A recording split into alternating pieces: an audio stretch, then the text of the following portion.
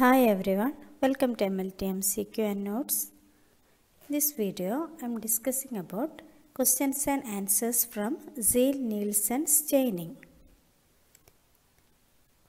First question. Tuberculosis is transmitted by option A, blood transfusion, option B, fecal infection, option C, droplet infection, option D, oral infection. Here the answer is option C, droplet infection. Tuberculosis is transmitted by droplet infection.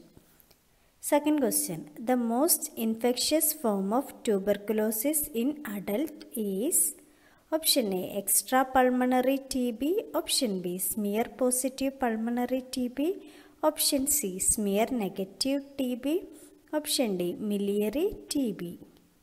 Here the answer is option B, smear positive pulmonary TB. Miliary TB is a potentially fatal form of TB. Then third question. The commonest form of tuberculosis is option A, extrapulmonary tuberculosis, option B, bone and joint tuberculosis, option C, renal TB, option D, pulmonary TB. Here the answer is option D, pulmonary TB. Fourth question. When do you suspect pulmonary tuberculosis? Mention 4 common symptoms. First symptom, persistent cough of 2 weeks or more with or without expectoration. Persistent cough of 2 weeks or more with or without expectoration. Second one, fever of greater than 2 weeks. Third one, significant weight loss. Fourth one, hemoptysis. Hemoptysis, that is blood in sputum. Then fifth question. How do you classify tuberculosis? Tuberculosis classified into 2, pulmonary tuberculosis, extrapulmonary tuberculosis. It also classified into definitive TB and probable TB. Pulmonary TB and extrapulmonary TB also classified into definitive TB and probable TB. Definitive TB means bacteriologically confirmed. Probable TB means clinically diagnosed. Then sixth question. Which is the surest way to diagnose pulmonary tuberculosis in an adult? Option A, sputum smear examination. Option B, X-ray. Option D. Option C, ELISA test. Option D, tuberculin skin test. Option E, ESR. Here the answer is option A, sputum smear examination. Sputum smear examination is the surest way to diagnose pulmonary tuberculosis in an adult. Seventh question. What may happen if you forget to heat the slide after adding the carbolphysin solution? What may happen if you forget to heat the slide after adding the carbolphysin solution? Answer is the heat melts the waxy cell wall and permits the absorption of the dye by the cell. The function of heat is which melts the waxy cell wall and permits the absorption of the dye by the cell. If you forget to heat the slide, it will not happen. The heat do not melt the waxy cell wall and do not permit the absorption of the dye by the cells.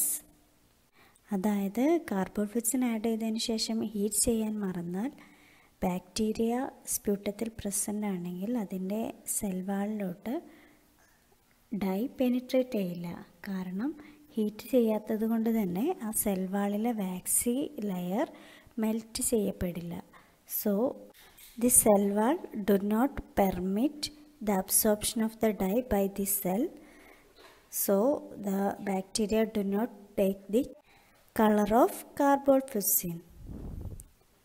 Then 8th question. How will you preserve the stained slides for quality control? After microscopy, oil from the slides should be removed thoroughly by keeping the slide upside down on 2-layered tissue paper overnight. Okay. Then slides are filed in the slide box serially as in the laboratory register order. Then both slides should be kept A and B. If one slide missing in the lab register, the slot should be vacant in the box. Okay.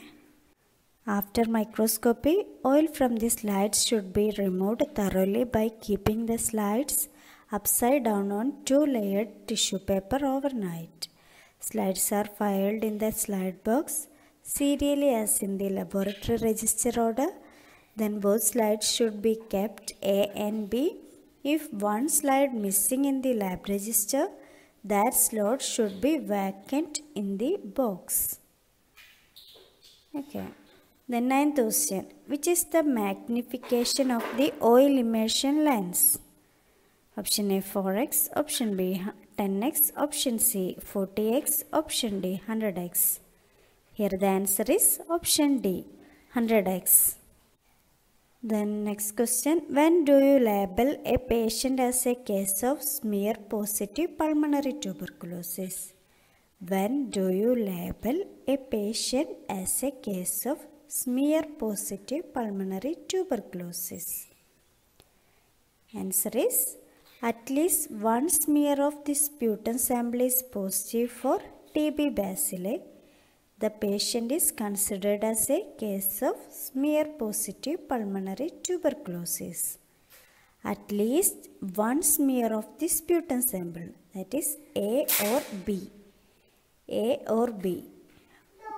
One is positive for TB bacilli. The patient is considered as a case of smear positive pulmonary tuberculosis. Next question. TB can affect any part of the body. Is it true or false? TB can affect any part of the body. It is false because TB do not affect hair and nail. Hair and nail. Okay. So the answer is false. Then 9th question. Patient with 3 sputum smears negative for AFB cannot have pulmonary tuberculosis. Patient with 3 sputum smears negative for AFB cannot have pulmonary tuberculosis. It is also false because smear negative TB patient also present. Smear negative TB patient also present among us. Okay. Then how will you explain to a patient to bring up sputum? How will you explain to a patient to bring up sputum? Sputum collection never in closed areas like bathrooms, toilet, inside the building because the TB bacilli survive 8 to 10 hours in the air. Then should be done in open, well ventilated areas, preferably in direct sunlight for photolysis. Then cross ventilation needed. AC not good for collection because bacilli can survive long time in air, 12 exchange per hour. Okay. Then an aerosol of 10% sodium chloride can help loosen tenacious secretions. An aerosol of 10% sodium chloride can help loosen tenacious secretions. Deep breathing helps loosen secretions and bring them to back of the throat. Then collection method. Inhale deep, hold air for few seconds, slowly exhale. Repeat the above process for 3 times. Then place both hands on the pelvis. bend the body to get support of diaphragm for coughing, then cough deep, collect sputum in mouth, open the container, carefully transfer the sample into the container, close the container tightly, wash hands. Inhale deep, hold air for few seconds, slowly exhale. Repeat the above process 3 times. Place both hands on the pelvis, bend the body to get support of diaphragm for coughing, then cough deep, collect sputum in mouth, open the container, carefully transfer the sample into the container, close the container tightly, wash hands. Next question. What are the characteristics of a good quality sputum sample? That are ideal sputum sample which is thick, mucopurulent, without much saliva, colored or blood stained in sufficient quantity. Visual appearance right like mucopurulent, saliva, blood tinted. Okay. Next, what are the characteristics of a poor quality sputum sample? It may contain much saliva and nasal secretion, lot of saliva, not mucopurulent. Okay. Then what may happen if you forget to fix this smear? What may happen if you forget to fix this smear? The bacteria and stain will be washed away when rinsed with water. The bacteria and stain will be washed away when rinsed with water. So, if you forget to fix this smear, the bacteria and the stain will be washed away when rinsed with water. Then, 5th question. What may happen if you fix the smear before waiting for the sputum to dry? What may happen if you fix the smear before waiting for the sputum to dry? Here the answer is, it will increases the aerosol formation and causes bubbling of bacilli. It will increases the aerosol formation and causes bubbling of bacilli. Bacilli become charred. Drying artifacts may occur. So, if you fix the smear before waiting for sputum to dry, the aerosol will form which causes bubbling of bacilli. Then next question. What may happen if you do not filter the carboflexin? What may happen if you do not filter the carboflexin? Answer is, it leads to false positive result. False positive result. Okay. Sometime we mistaken the carboflexin particle like bacilli. Second part of the video.